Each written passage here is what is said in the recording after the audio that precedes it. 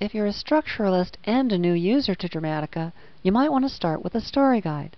The story guide was designed as the quickest way to get from concept to completion of a finished treatment with Dramatica at the same time as learning all the key story points and concepts available to you. There are two versions, the Quick Start version with 50 questions and the Advanced Story Guide with 250 questions. Now the Quick Start questions are all included also in the Advanced Story Guide, so any work you do here will also show up here. Therefore, I recommend you start with the Quick Start path, and after you've worked out your story to this degree of detail, you can then move on to the Advanced Story Guide and fill out more details if you desire.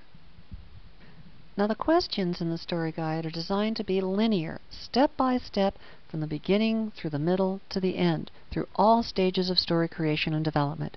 There's 8 sections here, and they'll begin by creating a story structure.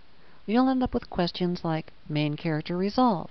Does your main character end up at the end of the story changed or steadfast?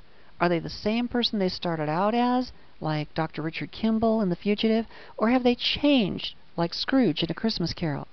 There's all kinds of help buttons here that can give you a lot of support material to make the right decision. The definition button, you'll need to click on some item to see its definition, but then you can always try the other one and see how that defines instead.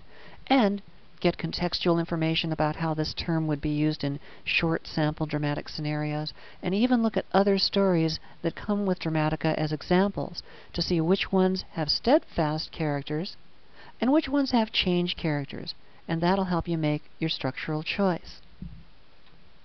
Although the story guide path is great for new users because it takes you handheld, step by step through the whole process of going from concept to completion of a finished treatment, it does have some limitations. To see an example of this, let's go down to another kind of question that's asking us to choose our objective story domain, which is simply the overall background or scenario against which our story takes place. Well, we have a choice of universe, physics, psychology, or mind. And if we click on the definition button, we can see that universe is a situation. Physics is an activity or endeavor. So, if we have a story about a nation that's waging war, then we want a physics story. If we have a story about a nation in a state of war, then it's probably about universe. You need to pick one in the story guide. There is no opportunity to say, I'm not sure. You've got to pick one or you won't get down to a single story form structure. That's why it's the quickest path. But you may not really be sure. So, if you can't make up your mind, you want to go to these same questions in the Dramatica query system, and there you'll be able to click as many as you want. Now you can click them here as many as you want, but by the time you get to the end of the story guide, you won't have a complete structure.